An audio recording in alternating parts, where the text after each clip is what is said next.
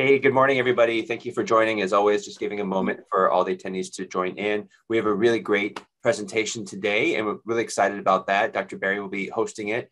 And before that, we do have, as we mentioned, occasionally we'll have COVID updates as there are new things to update on. Dr. Pinsky, thanks as always for being with us, I can say now for years. And I'll turn it to you to give some updates. Thank you, Errol. Let me share my screen. So a quick update on the SARS-CoV-2. Here's our testing numbers. Our 7-day positivity rate, you can see up here, is just over 4%. Now that's creeping up. It's hard to see on this graph, but it's up about 1%. So we are seeing additional SARS-CoV-2 positives in our patient population. Just a word about the variants. So at the moment, most of our cases are BA2. There are a couple new lineages that are starting to circulate. They get some numbers, BA4 and BA5. These are basically BA2 with some additional mutations in spike, and they're differentiated by other mutations in different parts of the genome. There's also some recombinant lineages that have official names now. XD, this is the so-called Deltacron. I prefer Amelta, but this is a recombinant between Delta and Omicron. And then there's XE, which is a recombinant between two of the Omicron lineages.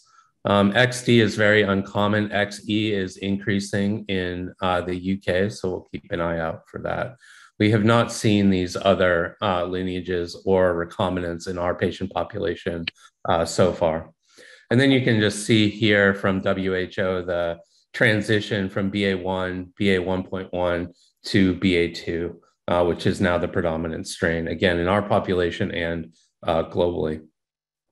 And then just one more word about other respiratory viruses. We are seeing an increase in influenza A. You can see that here in adults in this teal color here over the last several weeks. So some of the respiratory illness that we are seeing is not SARS-CoV-2, but instead influenza. So thank you for the time to present, and I'll hand it back over to Errol. Thanks so much, Dr. Pinsky, as always, for being with us. And we'll continue to give updates throughout the year as relevant for COVID-19. Again, thank you, Dr. Pinsky. Before I turn it over, just if we could share the slides for next week's presenter, before I turn it over to Dr. Barry, just want to mention next week, we continue to be on Zoom only, except for the first medical grand rounds of the month. So the next one in person with Zoom as well will be on May 4th. Next week, we have Dr. Haider Warach. He's a heart failure physician at the Women and Brigham and Women's Hospital. He actually has published a number of books, one on the history and science in heart failure back a few years ago. And he has a new book coming out. We actually have a number of them ordered for all our house staff, as well as other faculty who may want. At the same time, we'll be giving out when he comes and gives grand rounds virtually next week. And then we have some other great grand rounds coming up in the weeks after as well. With that being said, now I want to turn it over to Dr. Barry. Dr. Barry, thanks as always. You've led multiple grand rounds yourself. You've hosted multiple grand rounds, helped us really recruit a number of wonderful presenters just like today. Thanks so much for everything you've done to help support grand rounds and everything else. I'll turn it over to you now. My pleasure, Eric. It's a pleasure for me to be with you today to introduce our two speakers, Dr. Sheri Weiser and Dr. Arianne Teherani. They're co-directors and co-founders of the University of California Center for Climate, Health, and Equity. They were invited to speak with us today about the climate crisis and health, what we know and how we can take action. I don't think there can be a more important or timely topic as we find ourselves in a really code red moment for the fate of our climate and health. The Intergovernmental Panel on Climate Change just released its report on climate change mitigation this month, and made clear that if we don't take strong and immediate action, the consequences of human health will be dire. Many of us have seen the impacts in our own California practices of extreme heat, toxic smoke from wildfires, increased pollen blooms, and geographic moving infectious diseases. Not only is the healthcare industry serving on the front lines of climate change, it also has an important role to play in curbing its own carbon emissions. I hope this presentation can inspire us as physicians to take action. It's my pleasure to introduce these two extraordinary women working in the field. Dr. Arianne Teherani is a professor of medicine and education scientist in the Center for Faculty Educators at UCSF. She is also the co-founder and director of the new Center for Climate Health and Equity, along with Dr. Weiser. Arianne's leadership is extensive, including launching and co-leading the UCS Equity and Justice in Education Initiative, leading the Climate Change and Health course for medical students and pharmacy students, and leading the University of California-wide Climate and Health Education Faculty Development Initiative. And not but least, she's founded the UCSF Academic Senate Committee on Sustainability. She currently serves on the Global Climate Leadership Council Faculty Engagement Team and chairs the UC Sustainability and Diversity, Justice, and Equity Advisory Council. Dr. Sheri Weiser, also co-founder and director of this new Center for Climate Health and Equity at UCSF, is a professor of medicine and internist in the Division of HIV, Infectious Disease, and Global Medicine there. Her research over the past 20 years focuses on the impact of food insecurity, extreme weather events, and other social and structural factors on treatment outcomes for HIV and chronic diseases, both domestically and internationally. She evaluates sustainable food insecurity and livelihood interventions as a way to improve health. Sheri is a prolific researcher with over 200 publications in these areas, and she's quite young, and co-leads a training program in Kenya called Sustainable Development for Health, HIV Health, with a goal to train the next generation of Kenyan leaders on how to develop climate adaptive and sustainable food security. She has also co-led the University of California-wide Climate and Health Education Faculty Development Initiative, which has trained faculty members across all the UC health science schools to integrate climate and health into their ongoing courses. Lastly, I'd like to take just a moment to let you know about two global health events that you might want to join that our center is hosting. One tomorrow with a virtual global health conversation with Dr. Patty Garcia, a former Minister of Health of Peru. And on Monday, April 18th, we'll host the 8th annual Global Health Research Convening, which you're all invited to join at Arriaga Alumni Center, featuring the global health researchers across Stanford's campus.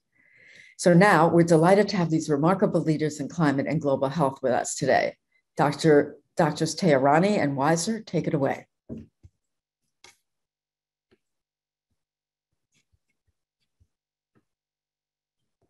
You see the slides? Yes. Wonderful. Yeah.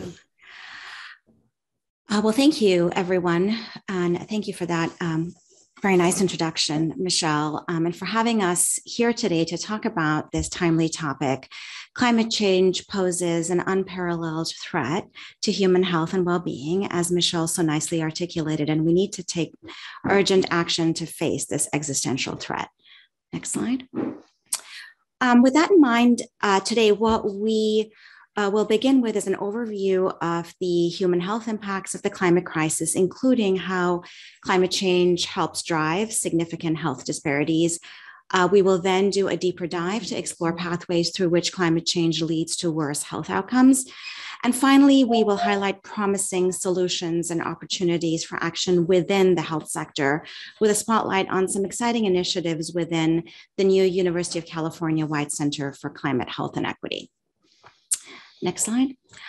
So on a school holiday back into October of 2019, my family was excited to drive to Los Angeles for a visit. For those of you who are familiar with the drive on the 5 freeway, there is this high summit point at which the view of Los Angeles becomes visible and always indicates the end of a long drive between San Francisco and Los Angeles. And when we arrived at the top of the summit, we saw an orange glow in the distance. What we didn't realize was that we were driving toward a fire, what was the Silmar fire that year, which would soon be on both sides of the freeway, black and burning, flames flying at the car. Visibility through the smoke was almost none. So we, along with all the other cars you see in this picture, were barely moving. There was a long time in which we were sure we would be engulfed along with the other cars in the fire. What we didn't realize, as we were so focused on getting through the fire, was that our 13-year-old was crying hysterically, thinking she was not going to make it out alive. We did make it through, and the fire was eventually put out, but my child could not sleep that night or the nights that ensued. My child is now 16, and between June and November, she continues to have anxiety when there is a heat wave announcement like the one that we just had last week. And the fear continues to impact her and many other young people around the world, where 152 of 196 countries saw an increase in annual daily population exposure to wildfires. Next slide. In their 2019 countdown, The Lancet notes, and I quote, "The life of every child born today will be profoundly affected by climate change. Without accelerated intervention, this new era will come to define the health of people at every stage of their lives." I don't think I need to tell this audience how dire the situation is. Projections of widespread impacts of climate change are now made in terms of mere decades. We are expecting that there will be at least 200 million migrants by the year 2050. This means that 1 out of every 45 people in the world will have been displaced by climate change. Climate change is causing an increase in global hunger. It is estimated that 1 out of 9 people in the world are hungry, and that climate change will increase this number by 20 to 50% by mid-century. As much as 1/3 of the world's population, about 3 billion people, will be living in dangerous extreme heat by 2070. And finally, it's estimated that climate change will reduce global economic output by 11 to 14% by mid-century, amounting to the loss of as much as $23 trillion. The planetary health model that we have projected here for you asserts that the changes that result from our human action, what we call anthropogenic change, has outstripped the resources available from the only habitable planet that we know. So human activities are driving fundamental change at a scale that hasn't existed in the history of our species. Dr. Sam Myers of the Planetary Health Alliance created this useful schematic that you see here, showing how human disruption of our planet's natural systems shapes our health. Human activities, including consumption patterns, are underlying drivers of fundamental economic change, fundamental ecological changes. The ecological changes or drivers include climate change and biodiversity loss, and each of these interacts with the others in complex ways to amplify and worsen their impacts. These serve as proximate causes that alter the quality of the air we breathe, the water we have access to, the food we produce, and rapidly changing environmental conditions also shape our exposures to outcomes such as infectious disease and natural hazards. And mediating factors such as governance and wealth shape how populations experience the effect of disrupted natural systems. And finally, these changes ultimately affect every dimension of our health and well-being. And we're going to briefly take a deeper dive into this model, starting with the ecological drivers. The scale of our ecological footprint is enormous.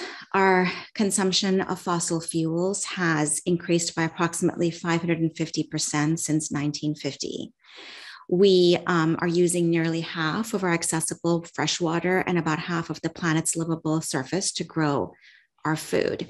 We have dammed 60% of the world's rivers and cleared nearly half of the temperate and tropical rainforests. And species extinction rates are at 1,000 times higher than baseline rates.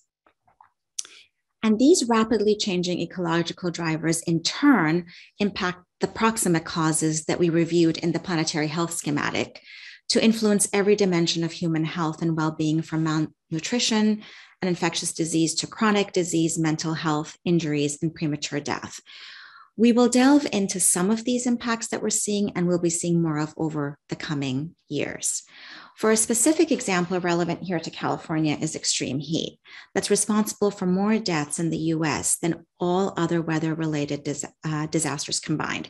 The harmful health effects of heat are well documented, ranging from mild discomfort to heat stress and heat stroke, to worsened pre-existing chronic disease and mental health conditions. From 2000 to 2018, heat wave exposure among the elderly had increased by approximately 57%. And globally increasing average temperatures means that the average temperature of the record hot weather will become hotter and hotter over time. No understanding of the climate and health crisis would be complete without acknowledging how it drives significant health disparities. Most vulnerable regions and populations throughout the world are most at risk for climate exposures and impacts, including areas with already high levels of food insecurity and poverty, as well as large disease burdens. Vulnerable communities around the world are most susceptible to climate risks, including migrants, people of color, and the elderly and children. The bottom line is that climate change intersects with structural injustices to exacerbate existing disparities, leading those who contribute the least to greenhouse gas emissions to suffer first and worst from its harmful effects. And this is often referred to as the climate gap. The two maps shown here really display how glaring this climate gap can be. So on the bottom left, we see that the countries with the highest per capita CO2 or carbon dioxide emissions, i.e. the greatest consumers, such as the US and Canada, Australia and Russia, also have the lowest mortality linked to climate change that you see shown in the top right map. So meanwhile, areas with the lowest per capita emissions, such as South America and Africa, suffer some of the highest climate-related mortality rates. We see the climate gap in the context of extreme heat. For example, in Los Angeles, African Americans are twice as likely to die from heat waves compared to other residents. Agricultural workers are also 35 times more likely to die due to occupational heat exposure. In a study of over 100 American cities, formerly red line neighborhoods are now 5 degrees hotter on average during the summer. These neighborhoods have less access to air conditioning and fewer trees and more paved surfaces that trap and radiate heat. This is what we call the heat island effect. Next slide. Substantial disparities also exist in wildfire impacts. While non-Hispanic white communities tend to have more exposure to ambient particulate matter from wildfire smoke, BIPOC and low wealth communities experience more individual exposure via higher infiltration of smoke pollutants into their homes. So given that people of color already experience disproportionately more air pollution as a result of environmental racism, these wildfire smoke effects have the potential to exacerbate already existing health disparities within these communities. The climate gap also emerges in extreme weather events like hurricanes and flooding. The key US extreme weather events you see represented here have all included disparities in injury, fatality rates, and long-term economic impacts associated with displacement and livelihood disruption. And now I'm going to turn to Sheri, who will give us a deeper dive into the pathways through which climate change affects health outcomes, and then begin our discussion on solutions.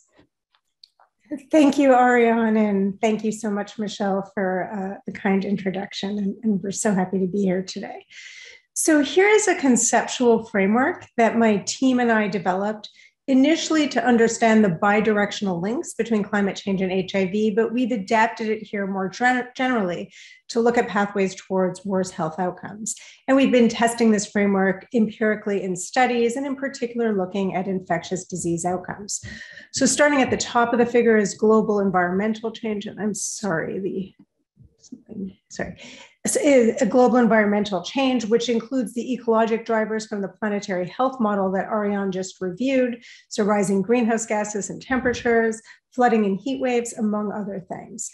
And these ecologic drivers lead to poor health outcomes, both directly, such as via heat-related illness and death, and also trauma and injury from extreme weather events, and also indirectly through the 5 mechanisms listed here, which are water and food insecurity, migration and displacement, conflict and violence, and vector and host migration. And these 5 mechanisms in turn can increase the incidence and severity of both infectious and chronic diseases, contribute to poor mental health, and even premature death. These pathways are also interrelated to one another. So for instance, we know that food and water insecurity contributes to migration and displacement and can also result in gender-based violence. At the bottom of the figure, you can see that increased morbidity and mortality then contribute to decreases in household resources and decreased labor availability, which then feeds back to cause further depletion of natural resources through things like deforestation, land degradation, and overfishing, and then perpetuating this vicious cycle towards worse ecologic harm. And I will be using this framework to walk through some of the research. So starting with the water insecurity pathway, there is substantial evidence that climate change is worsening water insecurity worldwide, and that water insecurity is a key driver of poor health outcomes. So currently, 1 in 3 people in the world lack access to safe drinking water, and over half of the world's population doesn't have access to safe sanitation. And climate change, unfortunately, is exacerbating this problem. So it's estimated that by 2025, half of the world's population will be living in water-stressed areas. So in this map, you can see the deeper blue spots represent regions with rapidly increasing amounts of water, and the red spots are regions with rapidly decreasing amounts of water. And both of these contribute to water insecurity and pose major threats to human health. So just as an example, we know that drought can lead to malnutrition and dehydration, which can then impair our immune responses, increasing one's susceptibility to infections. Flooding can increase the spread of waterborne illnesses such as cholera and also cause direct injury and death. And we've also in our research shown that water insecurity is associated with HIV viral non-suppression, with having an AIDS-defining illness, low health-related quality of life, and depression. So as an example, for instance, of how drought can affect infectious diseases, using Uganda National Panel Survey data, our team found that as precipitation increased, self-reported diarrhea, fever, and cough in children decreased, but you could see that the relationship actually leveled off and started to increase again in the highest levels of rainfall. As another example of health impacts from too much or too little precipitation, studies consistently show that those living in drought conditions have a higher prevalence of HIV. So for example, one study that used data from 19 countries in sub-Saharan Africa found that each year of experiencing drought led to an 11% increase in HIV/AIDS prevalence. And then looking at the converse and using data from 23 countries in sub-Saharan Africa, we found that each year of experiencing extreme precipitation was associated with a 25% higher likelihood of HIV among women. In a qualitative study among HIV-infected individuals in Kenya, led by Tammy Nicastro on our team, participants really described how wet living conditions and also contaminated water from floods contributed for them to increased opportunistic infections, more diarrhea outbreaks, and increased incidence of malaria. And all of these contributed to worse HIV health for them. And here's a quote: "Even though we rarely face chronic diseases, malaria and flu were common during this recent rainy season. Malaria is more common now due to stagnant pools of water that breed mosquitoes during rains." And in the same study, participants also reported that infrastructure challenges related to storms and flooding really undermined their ability to access healthcare. And this, of course, then undermined their care of their chronic diseases, of other infections, and of their HIV. And here's a quote from a 40-year-old man: "When it rains, reaching such a place is a challenge since the roads become muddy and impassable. Reaching Minyanya Clinic is a hustle because the roads are in deplorable condition. The fare is hiked by motorcycle operators. It is very difficult to find any means of transport." So as a final example of how drought can impact health, we also use demographic and health survey data among approximately 130,000 children to look at the association between drought in the previous year and vaccination coverage in 22 countries in sub-Saharan Africa. And we found that drought was associated with lower odds of completion of 4 childhood vaccinations, so BCG, DPT, polio, and measles vaccine. So now moving to food insecurity, as Arianne pointed out, 1 in 9 people are hungry and nearly 1 in 3 people in the world are food insecure. And climate change is certainly exacerbating this problem. So the regions of the world that already have the highest prevalence of hunger, so sub-Saharan Africa, Southeast Asia, and Latin America, are also those most vulnerable to climate threats, as you can see by the red and orange colors that represent both high hunger and climate vulnerability. Climate change negatively impacts all dimensions of food insecurity. So it affects food availability, since drought, high temperatures, and heavy rains we know could contribute to crop loss, animal death, and migration of fish. We see reduced food access through the economic impacts of climate change, such as income loss and unemployment. There's reduced food utilization or the ability to consume a nutritious diet through worsened diet quality and also food and water contamination. And finally, you can find the stability of the entire food system being compromised through market volatility and increased food prices, as well as political instability and conflict. And then food insecurity in turn is a well-documented driver of a wide range of poor health outcomes. So for example, we and others have shown that food insecurity is associated with worse HIV outcomes along the entire cascade of care, from disease acquisition to higher viral loads to higher HIV-related morbidity and mortality. Food insecurity is also associated with other sexually transmitted infections and with higher mortality from Ebola virus.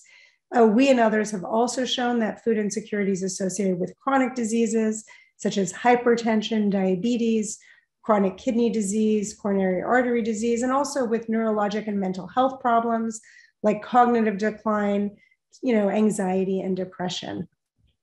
So now turning specifically to impacts on nutrition, there's actually been a lot of new important research from the Planetary Health Alliance looking at climate change's impacts on micronutrient deficiencies and associated chronic disease burdens. And elevated carbon dioxide levels have actually been found to contribute to a 3 to 17% decline in the amount of protein, zinc, and iron in important crops like wheat and rice. And the figure on the bottom shows the risk of deficient intake of these 3 nutrients under the atmospheric CO2 levels predicted for the year 2050. And you can see that the red and orange colors show the highest risk areas. Climate change is also driving a rapid decline in pollinators around the world. And we know that a large proportion of our dietary nutrients globally comes from pollinated crops like fruits, vegetables, and nuts. And finally, over 1 billion people in the world rely on fish catch in their diet, but fish catch has unfortunately been falling since 1996. And this is in part related to climate change. And then this puts people at further risk for deficiencies, so specifically zinc, iron, and vitamin A deficiencies. As another example of how climate change is affecting nutrition, in a meta-analysis, our team found that drought conditions were associated with 46% higher odds of both wasting and underweight prevalence. And in a prediction model, we estimated that climate change is going to increase the prevalence of malnutrition by greater than 50% by the year 2050. So the quotes on the right-hand side are from the same qualitative study I reviewed earlier, and participants talked about how loss of crops, animals, and income from drought or flooding worsened food insecurity and diet quality, and also contributed to weight loss and stunting in their children. And I'll just read the top quote here. Weather changes affects yields on my farm. Too much rain or drought interferes with the growth of plants and lowers the quality of yields. This interferes with our children's growth since they are forced to eat food that are difficult to chew. And these climate-driven changes in our diet can then alter our gut microbiome and contribute to altered immune responses and inflammation. So for instance, research shows that dietary impacts on our gut microbiome can decrease nutrient absorption and also increase the risk of certain diseases, such as infectious, autoimmune, and cardiometabolic diseases, and even mental health and neuropsychiatric problems due to an activated immune system. And food insecurity itself can also impact inflammation. For example, in a national cohort study among women living with HIV in the US, we found that food insecurity was associated with higher levels of inflammatory markers, so IL-6 and TNF-R1 in adjusted analyses. And importantly, we saw significant effects even among people who were both virally suppressed and had high CD4 cell counts, suggesting that viral control did not explain our associations. And we hypothesized that this inflammation may be on the causal pathway from food insecurity to higher HIV morbidity and mortality. So moving now to the migration pathway, climate change is anticipated to drive one of the largest migrations in human history, with many negative health consequences. So climate change can influence migration directly, such as through forced displacements from sea level rise, floods, or hurricanes, and also indirectly by really amplifying those socioeconomic and political drivers of migration. So for example, crop failures from drought can disrupt livelihoods and cause food insecurity, which then puts increased pressure on affected populations to migrate. So as you can see in the figure at the bottom, mobility patterns can include migrating away from climate affected areas, such as from coastal areas inland and from rural to urban areas. And people may also migrate into areas of climate risk, particularly if they're already living in a region that's highly susceptible to climate change. And finally, it's actually the immobile populations that may fare the worst in terms of their climate health risks due to their inability to migrate. And there are significant health consequences of forced migration from climate change. So migrants often have enlarged sexual networks and higher exposure to gender-based violence, which then could increase their risk of acquiring STDs. Infectious disease outbreaks we know are common in crowded settlements and refugee camps. Disruptions in livelihoods and also in social networks can put people at risk for malnutrition and poor mental health. For migrants who move from rural to urban areas, there is increased risk of chronic disease due to lifestyle and diet changes, and also disruptions in healthcare access. But I should briefly point out the converse, since for some people, of course, mobility could provide a path to health improvement by offering safety from violence, a reduction in food and water insecurity, and access to better healthcare. And in our work, we found that there may be gender differences in climate-related migration. So in a recent analysis using DHS data from 23 countries in sub-Saharan Africa, in adjusted analyses, we found that women have higher odds of migration in both conditions of drought and excessive rains, while we did not see any significant associations for men. And this has important public health implications since we know that female migrants face unique health challenges, including exposure to more gender-based violence. So on the right-hand side is a quote from that qualitative study I went over earlier. And you can see that floods were viewed as a huge contributor to migration due to destroyed crops, homes, and infrastructure. Floods have increased because you find when it rained less, places like Modi were so affected to an extent that those who live there were forced to relocate to other places. There were some homes that were destroyed completely. Looking now at the violence pathway between climate change and poor health, studies have linked climate change to different types of violence, including armed conflict, and experts estimate that 3 to 20% of the conflict risk over the past century is really influenced by climate variability or change. So what about impacts of climate change on intimate partner violence, which is a key pathway towards worse health? So we recently evaluated whether drought was associated with intimate partner violence using demographic and health survey data in 19 countries in sub-Saharan Africa. And among around 84,000 women, we found that those living in severe drought had higher odds of reporting that they had a controlling partner, physical violence, and sexual violence. And women living in mild and moderate drought conditions had similar outcomes, though results were slightly attenuated, consistent with the dose response effect. And in a recent systematic review, the authors found that heat waves, hurricanes, and tsunamis were also associated with an increased risk of violence against women and girls. So just as an example, intimate partner violence was 2 times more likely among women in India affected by tsunamis, and 5 to 8 times more likely among American women affected by Hurricane Katrina. Finally, climate change we know altered the breeding patterns and geographic distribution of disease vectors like mosquitoes and ticks, as well as animal reservoirs of infectious diseases. So mosquitoes kill 1 million people a year from diseases such as malaria and West Nile virus, and really are the world's deadliest creature. And since mosquito species are very sensitive to climate and weather changes, changing climate conditions are really shifting their geographic range. And these maps show the current worldwide distribution of the Aedes aegypti mosquito that carries Zika virus and dengue fever, and also how this distribution will change by the year 2080 under the current emission levels. And as you can see, mosquitoes are projected to move away from some areas and into entirely new areas, but these are areas that don't have immunity or existing public health infrastructure, which will contribute to higher morbidity and mortality. So an estimated 75% of emerging infectious diseases in human are zoonotic, and these are influenced by climate change.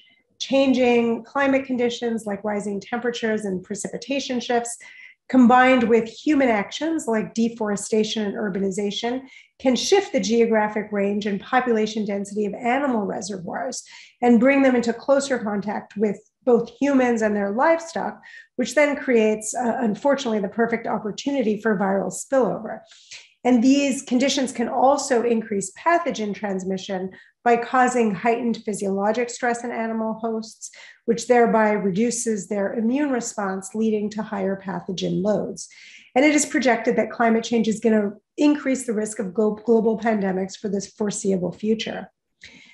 So now that we've gotten you all depressed, let me turn to the more hopeful part and talk about solutions, because I think there's a lot we can in fact do to try to tackle how climate change is affecting human health and well-being. So according to the Lancet Commission on Health and Climate Change, acting on climate change could be the greatest global health opportunity of the 21st century. And this is because we know that climate solutions have critical health co-benefits. So for example, if we are to decrease fossil fuel emissions by driving less, we're also going to decrease the 7 million deaths a year attributable to air pollution and the 5 million deaths linked to physical inactivity. And the health sector has a critical role to play here. So in the past year, we've certainly seen a huge increase in the healthcare sector's action on climate, but we need to do much more than what we are doing. So recently, the Department of Health and Human Services put forward 8 critical roles of the health sector towards working in climate change solutions. And to name just a few, these include advancing knowledge on climate health and equity links, building health-based climate adaptation and resilience, advancing health equity and climate justice, and building a climate health-ready workforce. So while we won't have time to cover solutions in all of these areas, I'm going to review some solutions that have health and environmental co-benefits and that target some of the pathways from the conceptual framework that I reviewed. And then I'm going to turn to Arianne, who will review other types of solutions such as climate and health education and key policies. And equity really needs to be a critical thread throughout all of this work. So for approximately 10 years, I've been working with my colleagues, Craig Cohen and Elizabeth Bakusi, on an intervention in Western Kenya, which we call Shamba Maisha, which means farming for life in Kiswahili.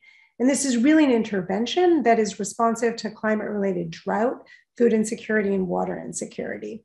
So the intervention includes a loan to purchase a human-powered water pump that then enables participants to irrigate their land during the progressively longer dry seasons, and also training in sustainable farming practices and financial management. And as an environmental benefit, farmers are practicing regenerative agriculture, so helping to deplete the soil of essentially depleted nutrients. And in our pilot study, we found improvements along many of the proposed pathways, including food security, diet quality, mental health, empowerment, and even reductions in violence, as you can see in the quote on the right. And in terms of HIV clinical indicators, people in the intervention group had an increase in their CD4 cell count by 165 cells compared to controls, and also had 7.6 times the odds of being virally suppressed. Community gardening is another environmentally sustainable model that has been looked at as a strategy to address food insecurity in urban areas. And my colleague Kartika Pilar and I conducted a small pilot study among 45 individuals living with HIV or diabetes in San Jose. And most of the participants were recent migrants from Central America. And our goal here was to understand the health impacts of a community-led urban gardening and a nutrition intervention, which also has positive environmental benefits. And participants noted improvements in nutrition, mental health, and health behaviors, as you can see from the quotes. And I'll just read you the top quote on nutrition. We're cooking new things, losing weight, feeling healthier. We got blood pressures down. My oldest was at risk for childhood diabetes. That's gone. Ocean farming, I think, is another great example of a regenerative intervention that improves health and livelihoods. So this is a form of aquaculture that uses a vertical approach to diversify what can be harvested from the ocean. And as you can see in the picture on the right, this can include extracting sea salt from the surface, cultivating kelp, seaweed, scallops, and mussels through suspended ropes and nets, and catching fish and growing oysters in cages on the seabed. And these ocean farms reduce both food insecurity and overfishing. They're also a low-cost, zero input, and easily scalable solution that provides a climate-adaptive livelihood intervention, particularly for women. Seaweed also, interestingly, has many climate benefits, since it can be added to livestock feed to reduce methane emissions, and it sequesters carbon, so helping to mitigate ocean acidification. So going back to the DHHS recommendations, clean cook stoves provide a nice example of a climate-based adaptation and resilience intervention. So over 3 billion people cook on open fires or stoves that use wood or plants for fuel, and this contributes to 4 million premature deaths a year. And smoke and soot from these fires are responsible for 2 to 5% of annual greenhouse gas emissions. And these cooking practices, we know, also exacerbate gender inequality, since it's usually women and girls that are doing the cooking and collecting the fuel. So projects such as Project Surya in India are working to replace traditional cook stoves with cleaner alternatives, such as stoves that are solar powered. And this has been found to reduce ozone-producing gases and methanes and keeps people from cutting down trees. Studies, in fact, show that these stoves and these interventions can lead to a 40% reduction in black carbon and also improve respiratory health and decrease symptoms of chronic obstructive pulmonary disease. And I'll now turn to Arianne to talk about other types of solutions. So health professionals have always been on the front lines of advocating for solutions to the world's most pressing health concerns. And as Sheri said, the health science community has an absolutely vital role to play in tackling climate change. We need to ensure learners at all levels of the education continuum, from students, residents, fellows, and faculty, reflect on their role and responsibility in combating the health effects of the climate crisis. And as such, education is a core solution to this crisis. The history of education has pointed to the fact that education plays a vital role in instigating societal change. For instance, higher education is linked to increased tolerance, prosperity, civic engagement. In addition, research has shown that education institutions play a critical role in leading transformative change and progress in society. So we really want health science institutions to provide an education that prepares our learners for what we call environmental accountability, which is the idea that our institutions' education, research, and service activities develop, promote, and protect environmentally sustainable solutions to address the health concerns of the communities they serve. My research team and I have done early work to help identify how to increase climate health knowledge uptake by learners. In order for learners to comprehend the impact of global environmental changes on patient care, connecting these changes to the local community health is absolutely paramount. Through a worldwide study with climate health and climate justice experts, we found 3 facets were necessary to ensure education for climate and health is relevant to the local context. These 3 facets are really, number 1 is community involvement. Students become familiar with real world, locally relevant issues by identifying opportunities for engagement with community members. For example, pulmonary function testing for individuals living near areas affected by wildfires. Curricular changes, number 2 are curricular changes that involve the community, such as inviting community leaders and patients to educate learners. And number 3 is educational partnerships with local organizations and communities. So exemplar partnerships include such as those in Brazil, in which learners work with local farmers to provide fresher, pesticide-free foods at the hospital, reducing food miles and carbon emissions. Faculty in the health profession schools with expertise in climate and health are needed to ensure this education can happen, but current landscape assessments that we've conducted show that expertise in climate and health is lacking among faculty. And so building on this, we designed and implemented the Climate and Health Faculty Development Initiative. Our goals were to educate, engage, support, and inspire health science faculty members to infuse and integrate climate and health into their ongoing teaching, transform their courses, and ultimately educate their learners. We used a train the trainer model to train 10 faculty leads and 96 faculty across 6 University of California health science campuses to integrate climate change and health into their existing courses. Overall, 99 courses were transformed and over 7,000 students were reached across all health sciences, including medicine, veterinary medicine, nursing, pharmacy, and dentistry. Educating the community is key, and making sure that they learn about climate, health, and equity seems paramount. The UCSF Osher Mini Medical School for the Public gives members of the community the opportunity to see and hear what goes on in everyday UCSF classrooms and research labs with lectures from UCSF faculty, led by Catherine Gundling and Robin Cooper. 7 topics were covered, which included health, the health emergency of our changing climate, and climate change in the era of COVID. There have been some amazingly novel education efforts around the world.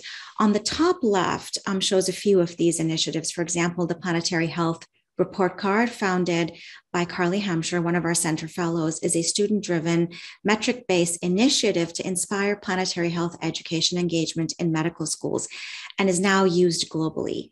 The Global Consortium on Climate and Health Education at Columbia University's Mailman School of Public Health works with health professional schools around the world to develop a core global knowledge set and model curricula to prepare health professionals to face climate and health impacts.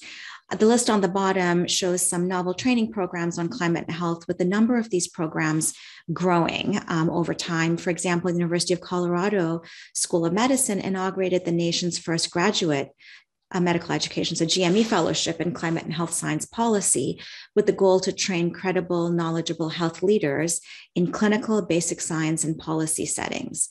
The Climate Health Organizing Fellows Program is a joint effort between the Cambridge Health Alliance and Harvard Medical School, develops a cadre of health professionals to advance climate solutions with a focus on learning about health equity, implications of climate change, and developing durable community organizing skills that help create structural change. As a society, we do have to think about broader solutions and policies. As Sheri mentioned, health has to be at the table, and we must focus on the co-benefits to human health and the environment and all the solutions that we consider. One example of a co-benefit focused solution that has been the effort to retrofit ceilings in Cape Town, South Africa. Cape Town's climate can be moist and cold, making its residents susceptible to TB and other illnesses, especially in low-income neighborhoods where housing often lacks the proper insulation. The city realized that by focusing on retrofitting ceilings, they could improve the health of the community and the energy efficiency of the buildings, reducing the fuel used to heat homes by up to 74% in the winter. To date, the city has retrofitted almost 10,000 homes. It is estimated that the total impact of these retrofits will save approximately 7,000 tons of carbon dioxide each year. And the city's subsidy regulations for new low-income housing were changed to include properly insulated ceilings. Residents have subsequently reported significant improvements in health and financial burdens because upgrades led to significant reductions in energy and healthcare costs. Another solution focused on the co-benefits. In the summer of 2019, temperatures in Paris soared to a record high of 109 degrees during the heat waves, which killed approximately 1,000 people across France. And in response, the city began mapping its network of what they called cool islands. These were 800 generally free sites like shaded parks, trees, fountains that served as a refuge for residents during extreme heat. The project resulted in the creation of the Extrema Paris app, which geolocates the user to suggest the coolest spots from their location, Through the app, the city of Paris was able to inform residents about how and where to cool off while maintaining their health and economic productivity. Sheri and I, with support of an amazing team, received the University of California Office of the President and UCSF Chancellor's Office funding to launch the new Center for UC, the new UC Center for Climate, Health, and Equity, which launched in July of 2021. The center is housed at UCSF and has a mission to harness the expertise and leadership of the health sector to drive climate action for health and health action for the climate. Ultimately, our vision is to advance equitable and just climate solutions that promote human health and a healthy planet. These efforts will be channeled through the 4 pillars that you see here. In research, we aim to create a transdisciplinary research hub, establish a solutions-focused body of evidence on climate and health pathways, and encourage multidisciplinary and cross-UC campus collaborations. We're building an education hub on climate and health for health professionals and community stakeholders. And as a part of that, are hosting colloquia, providing mentoring and professional development opportunities. Our health systems pillar supports UC's efforts to be a national leader in sustainable and climate smart healthcare, as well as to transform patient care delivery to be sensitive to climate related illness and health inequities. And finally, we aim to make UC's climate work actionable by translating evidence and best practices into effective policy and patient care. And Sheri mentioned this earlier, that advancing health equity is a cross-cutting focus of all of our work and should be for all work on climate and health. Here are some of the examples of the events that we have led over the past several months. We have launched a cross-UC seed grant program and just awarded our first 4 grants. We hosted a policy education event on the health effects of oil and gas extraction within the context of California's recent policy decision to enhance setback distances from oil and gas infrastructure. We had an interprofessional education event between UCSF and Davis on climate change and health, and have been really active partners in global and health dialogues, global climate and health dialogues, including at COP26. We have several exciting initiatives for the year ahead. In research, we are building a data repository where we'll be merging California and national health databases with climate data. And our seed grant program in the coming year will support community partnered action research projects targeting specific implementation or policy issues prioritized by a community partner. In education, we are developing and about to enroll a new climate justice and health course.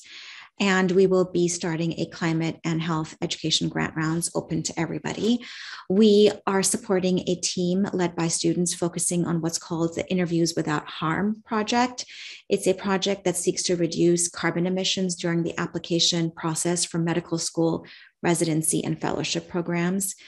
And we are starting a climate and health education ambassador program where we will support student and faculty teams to transform courses throughout all of our health professional schools.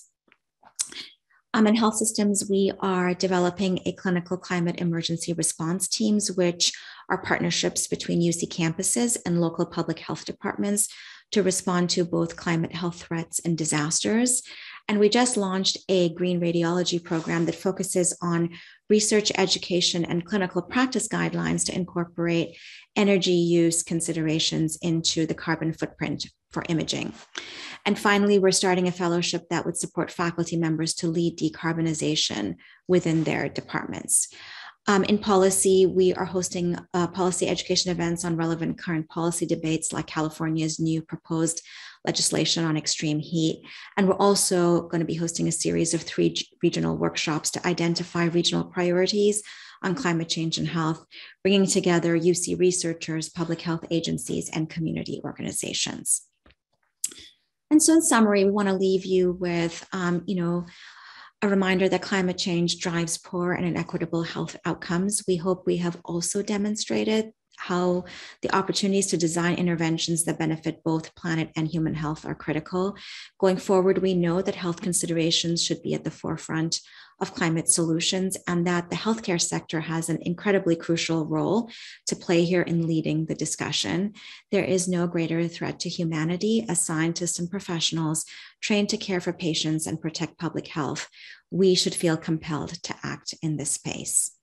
thank you from both of us, and we are happy to take questions. Here is our team that has really been with us along the way. Thank you, Sheri and Arianne, for that wonderful presentation. I can tell you that our center thinks also that global climate change is the #1 global health challenge in this century. And so we also have started many programs in this, including a postdoctoral fellowship, seed grants, and we're just about to announce a faculty development award for climate and the impact on health. And as many of I don't know if everybody in the audience knows, Stanford is starting a new school for sustainability. But we would like to put health into that new school in a major way. So there are several questions, and I look forward to collaborating with the both of you, because I think what you've done is fantastic. So there are several questions. The first question is from Hector Bonilla, and he wanted to know if there's any data on wars that impact climate change. There is some data on wars and how they impact climate change. And in fact, there's a beautiful piece by Climate Nexus for those of you who are not familiar with that group. It's a group that we highly recommend that you subscribe to, that has focused on really the implications of the use of fossil fuels with the current conflict between Russia and Ukraine, and what that really means for the development of green energy. I would definitely recommend checking with Climate Nexus on their website for the latest updates on what that research and the progress on that front looks like. Thank you. And yeah, just to add that the exact same forces that are driving climate change are some of the triggers of wars. And so I think that the shared common cause certainly goes in both ways. Yeah. Barb Siegel asks an interesting question. Brazil, India, and especially China have dramatically increased middle-class populations. This results in a desirable increase in quality of life and an undesirable increased contribution to climate change. Please discuss the extent to which climate pollution interventions have thus far offset the negative consequences of increases in standard of living. Presumably more air conditioning, more fuel, fossil fuel. I think this is what he means, and fossil fuel consumption.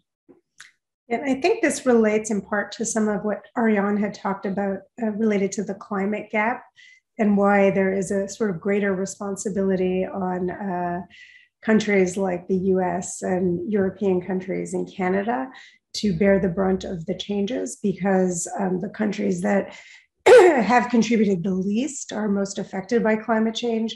Now, of course, countries like Brazil, India, and China are now major contributors. And I think that the pollution that is negatively impacting quality of life is there's certainly lots of movements within these countries to improve standards of, to decrease pollution and improve climate responsive solutions. But I know that there is a long way to go. And Arianne, do you have anything to add about that?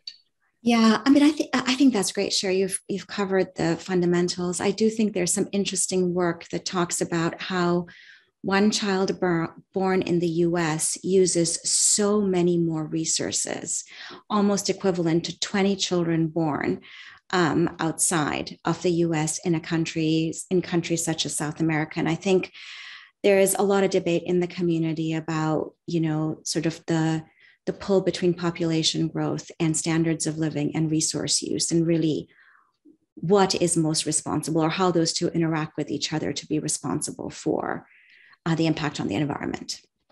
I'm going to go quickly because we only have 2 minutes. Gil Chu asks, can you comment on the benefits and hidden costs, including use of rare minerals of electric cars? Are we talking about lithium batteries? Is my yes. I think that's what it was. Yeah. Yes. I mean, yeah. So, I don't know all the research on this. I do think that definitely lithium batteries are not good for the environment, but there is a push to move in that direction because of the impact that we're currently seeing on fossil fuels. There are faculty, particularly at UC Santa Barbara, that are working on this topic and are moving this work forward.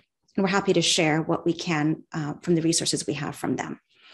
And just of interest, I have invited Deli Ogunson from UC Irvine to be a visiting scholar for the next year to talk about e-waste and how to manage e-waste in this world. And I'll end with Ewan Kim, who asked if climate health literacy is a competency for GME, UME learners. I mean, I guess we can both take that. And Michelle, yeah, Arianne, I would love to take that also. Michelle, yeah, we are actually, we literally had a meeting about a month ago discussing wanting to create a CME accredited climate medicine fellowship that, would be, its own specialty. So there's a lot of movement to increase climate and health education and to make it a required part of existing curricula.